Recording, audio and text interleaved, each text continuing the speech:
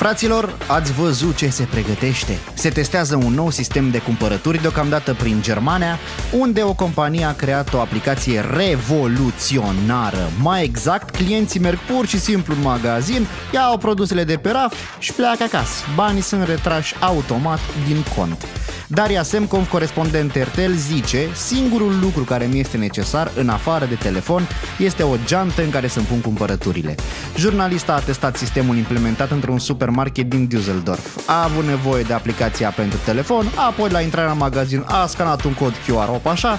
Codul QR arată că sunt gata de cumpărături, zice ea, iar partea bună e că nu trebuie să-mi țin telefonul în mână, îl bag în buzunar și pot începe să cumpăr. Sistemul este dedicat celor care fac des cumpărături și au de pe rafturi doar câteva produse. Camerele instalate în magazin văd ce pune clientul în geantă. Iana Sankt Johanser, project manager la UE Pick & Go, adică la ăștia cu aplicația, zice: știm exact unde se află fiecare produs, așa că putem să recreăm coșul fiecărui client. Aoleu, păi de asta ți așa, doamna Iana.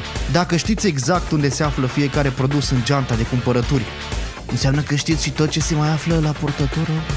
Doamne, ne scanează ăștia. Interesant. Zic să facă o radiografie completă dacă tot. Cum ar fi să te duci la cumpărături și apoi să-ți apară în aplicație. S-a încasat suma D pentru hârtie igienică și laxative, cât și pentru radiografia ficatului. E cam măricel, mă, nene, mai ușor cu grăsimile și cu băuturile alcoolice. Vă recomandăm să cumpărați și niște ceai de gălbenele.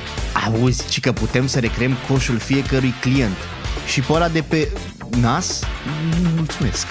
Cine va mai avea curaj să meargă la cumpărături numai după ce ți-ai reînnoit lenjeria de corp, mai îndrăznești să intri prin magazine?